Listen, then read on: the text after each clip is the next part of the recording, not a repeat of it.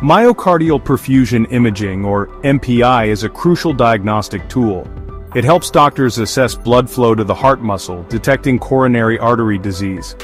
The goal is to see if enough blood reaches all parts of the heart, both at rest and under stress. Early detection can prevent serious heart problems and guide treatment decisions. Stress is a key component of this cardiac test, usually achieved through physical exercise. However, not all patients can exercise adequately due to conditions like arthritis or lung disease. Pharmacologic stress agents like Lexiscan offer an alternative. Lexiscan, the brand name for regadenoson, is a selective A2A adenosine receptor agonist. It dilates coronary arteries, increasing blood flow to the heart muscle, mimicking exercise. Lexiscan is particularly beneficial for patients who cannot perform adequate exercise. This includes those with physical limitations or medical conditions preventing vigorous activity. Lexiscan provides a safe and effective way to stress their heart, ensuring necessary cardiac assessment. The test ensures these patients receive the same diagnostic clarity. It is a valuable tool in modern cardiology. Thorough patient preparation is essential for a successful Lexiscan stress test. Proper preparation ensures the accuracy of the test results and prioritizes patient safety. Healthcare providers must clearly communicate all instructions to patients. Adherence to these guidelines minimizes risks and interferences, leading to reliable diagnostic information. A significant part of preparation involves dietary restrictions, particularly avoiding caffeine. Patients must avoid coffee, tea, decaffeinated products, sodas, chocolate, and certain pain relievers for at least 12 hours before the test. Some centers may recommend a 24-hour restriction. Caffeine can interfere with Lexiscan's effectiveness by blocking the adenosine receptors it targets. A comprehensive medication review is also crucial. The healthcare team must know all medications the patient takes, including prescription drugs, over-the-counter medicines, supplements, and herbal remedies. Certain heart medications like beta blockers may need to be temporarily stopped. The ordering physician will provide specific instructions to ensure the test's accuracy and patient safety. The informed consent process is a mandatory step. Healthcare providers must explain the Lexiscan procedure thoroughly, covering the purpose, steps involved, potential risks, and benefits.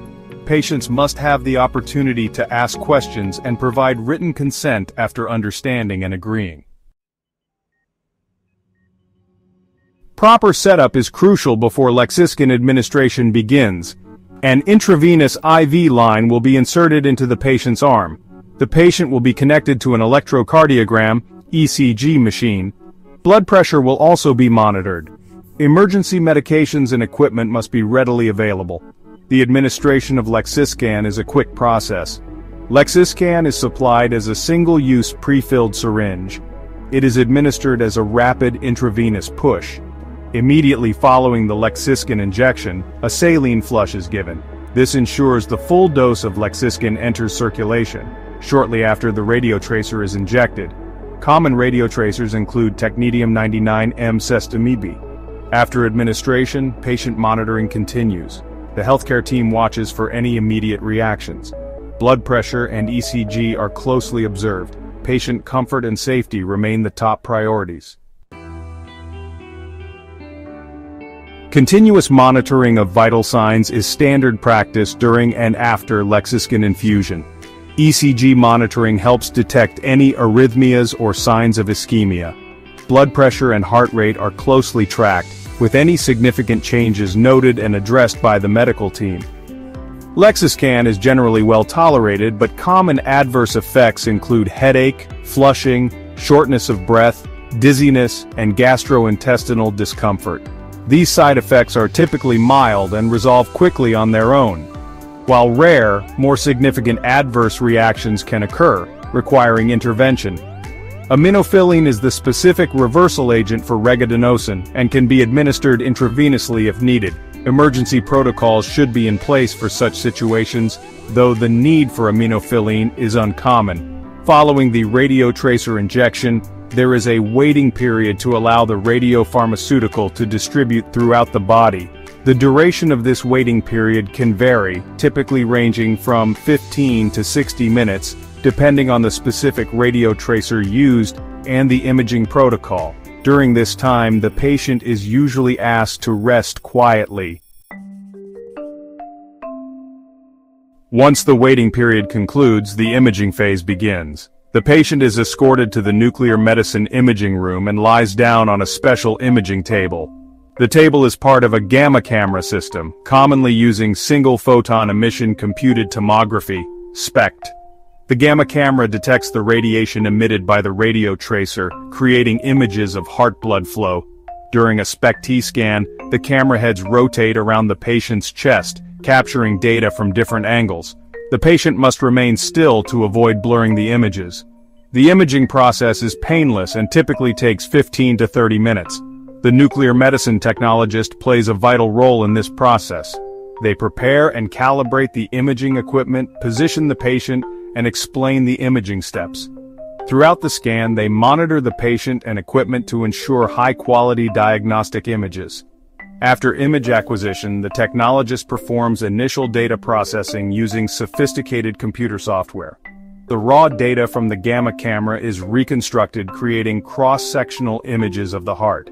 These images display the distribution of the radiotracer, with necessary corrections applied for clarity and accuracy. The processed images are then sent to the physician for interpretation. The physician, often a cardiologist or radiologist, interprets the images. They review stress and rest perfusion scans, comparing them side by side.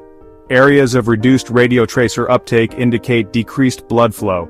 The location and severity of defects are noted. Physicians differentiate between ischemia and infarction. Ischemia is a reversible reduction in blood flow. An infarct results in scar tissue, a fixed defect. A comprehensive report details the findings. The report describes the size, severity, and location of defects. Results are integrated with the patient's clinical information. Results are communicated to the patient. Findings are explained in clear terms. A follow-up plan is developed. Open communication ensures patient involvement.